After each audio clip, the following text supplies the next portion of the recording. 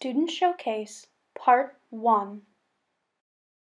Hello everyone, my name is Kartik and I'm a third year computer science undergraduate from India. This summer I participated in Google Summer of Code with KDE and I worked on the project of facial recognition workflow improvements in DigiKam. So my journey with KDE actually started in December 2019 when I came to know about season of KDE, and even though I didn't get selected in it, I'm still glad that I participated because I think it helped me clear the initial hurdle of contributing to open source. So even though I didn't get selected, I spent the month of January and February contributing to KDE. I specifically contributed to Rocks, which is a graph theory editor. And along the way, I found a ton of helpful developers who really helped me whenever I was stuck on any problem. They were always there to help me out in the IRC chat room. So thank you for that. And when the list of organizations was ultimately announced, I immediately knew which one I wanted to contribute to. So my project with DigiKam did not focus on introducing a single major feature, but instead it aimed to address the existing issues that already existed in the facial recognition workflow, as well as introduce a couple new features which would help improve the user experience. So some of the features that I introduced are, I added a new category of faces called ignored faces, which the user may use to mark certain faces as I don't want the algorithm to recognize this. I also implemented a new image sorting algorithm, which would allow images which have been newly recognized by the facial recognition algorithm to appear before the other images so that the user can pay more attention to these faces. I also implemented automatic categorization of faces based on similarity to one another. So instead of just talking about these features, I think it would be much more effective if I showed a demo of these. So I have my local installation branch pulled up here, and this is my album of people which I'll run facial recognition on. So the results of facial recognition may look something like this. So this is my the set of photos that have been recognized by the algorithm. So these tags represent the various people that I have recognized myself. So after the recognition is complete, the user may head over to a particular person, and it would show the faces of just that person. So this is the current existing state of DigiKam. Actually, let me show a different example. Yes, like in this photo. So in this photo, in this person, the green overlaid faces are faces that have been newly recognized by the algorithm. So the algorithm is asking me to either confirm this face or reject this face. Whereas these other faces have already been confirmed by me. The algorithm made these suggestions based on these images. So so you'll notice that these faces all appear mixed between one another and there's no order. So this can be very tough for the user, especially if you have a very large set of images. So the user will have to go from this image to this image to this image. So instead, I implemented a new sorting algorithm which the user can access to just sort all the faces which have been newly recognized before the already existing images. So now the user can just select all of these and confirm them at once if they are correct. However, there remains another issue. In the unconfirmed view, the unconfirmed view is responsible for showing all the new results across every single person that I have recognized. So this view has the problem that even though I have sorted this view in order, all these people will appear mixed between one another. So for example, this person and this person have been recognized to be the same by the algorithm, yet they appear very far apart. So it would be very helpful for the user if we could categorize these into if we could pre-group these, and then the user could make all decisions between a single view itself instead of going to every single view one by one. So how we can do this is I implemented a new categorization order as item separation, separate items. So this is now the default. In the upcoming DigiKam, this will be set to be the default. So you can separate these by faces. So what this leads to is all faces which have been recognized to be the same person. They have been recognized to be the same person because they show some degree of similarity between one another. So all of them, those will get grouped under that person name. So I can select all and then I can do this. I can move on to the next person. I can select all and then I can select him. So this would be much easier for the user to do. Apart from these features, I've also introduced the ability to now reject suggestions. So earlier we could either confirm a suggestion or delete the face entirely, but now I've introduced a new feature so that we can reject it. That is, tell the algorithm that this is a face, but it's not the one that you're suggesting. So I can remove it. I can also, as I mentioned earlier, I can confirm all these faces. So I've also implemented a new sorting order in my people view. So you'll notice that M is alphabetically appears before O, and earlier this complete view was sorted alphabetically. But now what I've done is that these faces, these people have new faces in them. So I've pinned them to the top. So this is dynamic in nature. For example, if I'm to confirm two faces from this, or three faces, then this will go below this.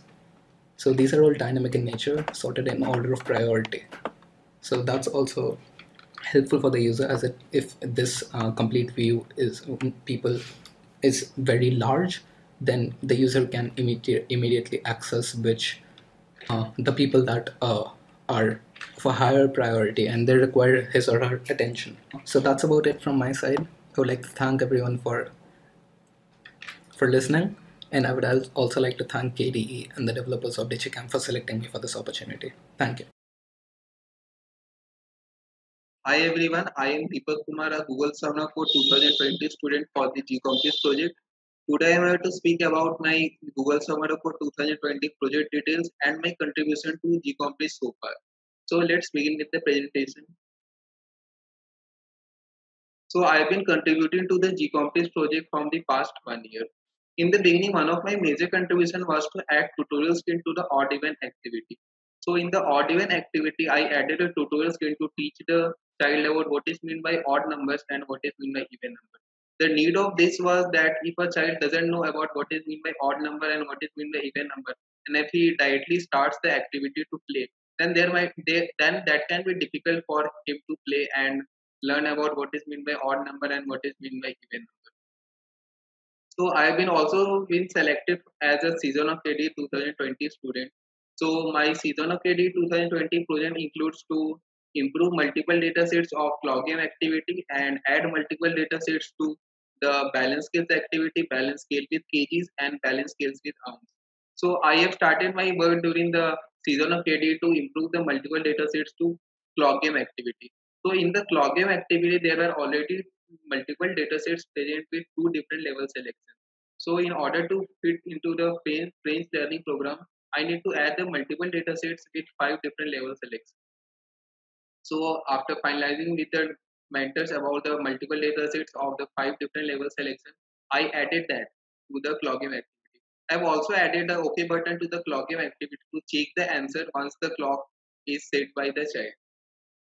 Afterwards, I worked on addition of multiple data sets to balance scale with kgs and balance scales with ounce. So all the rest three activities shared a common code base from the scaleboard activities. So the scaleboard activity have a common code base for all the three activities. So for the addition of multiple data sets, I only need to make the changes to the scaleboard activity in order to load the multiple data sets for all of the different balance scale activities. So firstly, I made the code changes and then I implemented the multiple data sets to balance scale. So after I tasted that it was working fine. So afterwards, I added the multiple data sets to other two balance scale activities also. So this is the multiple dataset screens of balance scale with ounce. On the left, you can see that there are different weights available and there is the weight of the gift. So the child need to balance the weight of the gift according to the different weights. So here the main goal is to teach the child about arithmetic operation, to how to make the arithmetic operations like addition and division in order to balance the weight. So on the right side, you can see that this is a multiple data set scheme of balance scale with ounce activity. So here you may see that there are different stars available for each of the multiple data sets. So each of the stars indicates the difficulty level of that multiple dataset. So for the 2-star, here means that this multiple dataset is good for the children of age between 5 to 8 years. So coming to my Google Summary for 2020 project. So the main goal of my Google Summary for 2020 project was to implement multiple datasets to several memory activities, mirror the given image activity, and guess count activity. So I started my work during the Google Summary for coding plate to add multiple datasets to memory activities. So there are total of 20 memory activities, but I don't need to add the multiple datasets to all of the memory activities. I only need to add the multiple datasets to 10 to 12 memory activities, and other memory activities needs to use the default datasets. So while adding the multiple datasets to memory, any of the memory activities, I need to make sure that the change of the code base will not affect the memory activities with the default data set. So I made the code changes in a way that it should load the multiple dataset and the activities with no multiple dataset in a proper way. So there were memory activities as enumerate memory game to which I added multiple datasets, and the rest of there were based on the arithmetic operations such as addition memory game, multiplication memory game, subtraction memory game. The arithmetic operation memory game such as for the addition memory game, there were in total two modes for each of the activity, one with the ducks and one without ducks. So the multiple datasets contained for both of the mode was same. So the next activity I worked on addition of multiple datasets was mirror the given image. In the mirror the given image, I added multiple datasets with three different level selection. The first was the small grid of the grid size 3 by 3. The second was the medium grid with grid size 5 by 5, and the third was the large grid with grid size 7 by 7. So here you can see the multiple dataset screen of the animation memory game. So here are the cards with two butterfly images. So the child needs to count the number of butterfly and match with the equivalent card. So this was all about my presentation. Thanks and have a nice day. Hello everyone, my name is Sharaf Zaman and I'm a GSoC student for Krita, and my project is SVG Mesh Gradients in Krita, and my mentors are Dimitri and Altera. So let's get started. So what are SVGs? Well, SVGs stand for Scalable Vector Graphics. It's a vector image format for 2D graphics. What I mean by that is a vector image format is defined in terms of points on a Cartesian plane, which in turn, with those points you can make lines, you can make circles, you can make triangles, etc. But their counterparts, raster images, are just a grid of pixels and the information about each pixel, how each pixel should look. So one big difference between a vector graphic and a raster graphic, which is often stated, is if you scale them, you can see no pixelation or no loss of quality in vector graphics, but you can see pixelation happen in raster images. That's the one big feature for vector graphics. Other features they're very lightweight and they're customizable. That is, you can control them. You can control the color, fill color. You can control the gradient. You can change the font type, etc. So that is SVGs. So the next thing is, what are mesh gradients? So by definition, mesh gradients in SVG are based on an array of Kuhn's patches. So basically a grid with Kuhn's patches in it. So what is a Kuhn's patch? So if you have, let's say you have 4 Bezier curves and you place 4 colors on each corner and then you interpolate between them, the surface you get is a Kuhn's patch. In the image on the right, there are 4 Bezier curves, 1, 2, 3, and 4, and there are 4 colors on each corner. And when you interpolate between them, the final render you get is a Kuhn's patch. And when you have an array of them, it's mesh gradients. So my project basically there were 4 main objectives. So one of them was to parse mesh gradients, second was to render them, third was to save them, and fourth, which I'm still working on, is to create some tooling around it. So artists can create mesh gradients in Krita. So finally, what's my motivation? What was my motivation for this? Well, primarily, they are very easy to use for an artist, and they can use it to create lifelike drawing. What I mean by that is they can clone real-world objects with mesh gradients easily and within few minutes, given the right tooling. Like this pepper in this case, which is rendered in Krita, which I got from Inkscape repositories. I didn't create it. So as you can see, this pepper looks fairly real, and this is all due to mesh gradients. So that's a big feature of mesh gradients. Other thing is we can use mesh gradients to simulate other types of gradients. So it's not just one thing. Another motivation is it's fairly mature standard. Like it exists in PDF, PostScript, Poplar, Cairo, and Inkscape supports it, Adobe Illustrator supports it. So it's a fairly mature thing. And another motivation was to provide a second implementation. So right now, mesh gradients aren't part of the SVG2 specification because it hasn't been released. It's the part of the draft. If with the second implementation, it can probably help it to get into the standard, which will help artists, which will make us all happy. And the final reason is it's fun. I like math. I like Krita. I like Krita's team. So why not? So that's all for me. Thank you for having me.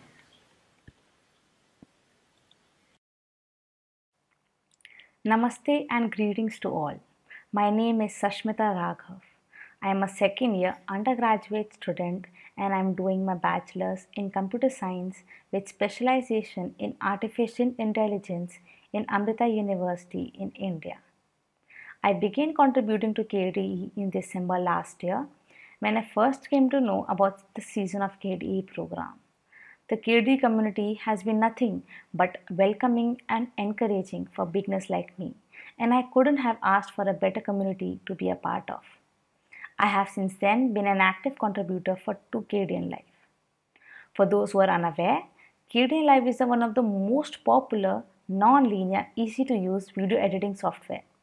Today I am going to talk about the work I have done as a season of KDE and Google Summer of Code student with Kdenlive. My season of KDE project dealt with improving the color palette for the timeline clips. The timeline is that component of Kdenlive where the user manipulates the audio as well as video clips. So what exactly are clips? Clips are containers of different file types in timeline. The timeline consists of clips of different types, namely audios, video, title, images, slideshow, and color. The application earlier had default colors only for audio and video clips, with all clips except audio having the same color. Assigning different colors to each type of clip made it convenient for the user to differentiate between each clip type while working with a large number of audios, videos, titles, and images. I also worked on adding visual feedback for whether a clip had effects or not, or if it was a proxy clip or not. As can be seen in this slide, the clips other than that of audio, which is in green, had the same blue color. With my project, the title, image, slideshow clips also got their own default colors along with the video and audio clips. Also now the proxy videos and clips with effects could also be easily identified within the timeline with the proxy and the clip effect thumbnails. Now I would love to talk about my Google Summer of Code project. This summer I worked on my Google Summer of Code project, that is adding basic subtitling support to Kdenlive. So first of all, what exactly are subtitles? Subtitles are text derived from either a transcript or screenplay of the dialogue or commentary in a video. Videos in Kdenlive are edited by applying filters or effects. However, the application is limited in its ability to customize and edit subtitles. How are subtitles actually handled in Kdenlive presently? At present, The subtitles are handled as an effect, namely using the subtitle effect. The effect uses an FFmpeg filter to burn the subtitle file onto the respective video. The user, however, is unable to customize the subtitles according to their own convenience.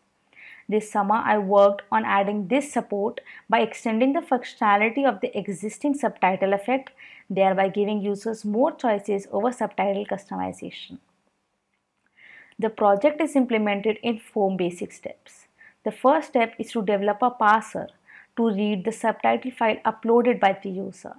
I worked on adding a parser for 2 widely used types of subtitle formats, namely the SRT and the ASS formats. Next, the parsed subtitles have to be managed. So the next step is to add subtitle support to handle the parsed subtitles. This includes the handling of the addition, deletion, and modification of the subtitles. Once the subtitles are parsed from the subtitle files and handled properly, the basic front end had to be developed to enable the user to edit the text and the duration of each subtitle. This involved creating a separate track specific for the subtitle and introducing a new type of clip, the subtitle clip. With the basic subtitling support added to the Kdenlive with the above 3 steps, the final step will be to add features to enable customization of the appearance of the subtitle text. So with this, I would like to conclude my talk. I would love to thank the KDE community for this opportunity to present my project today. Stay safe and thank you.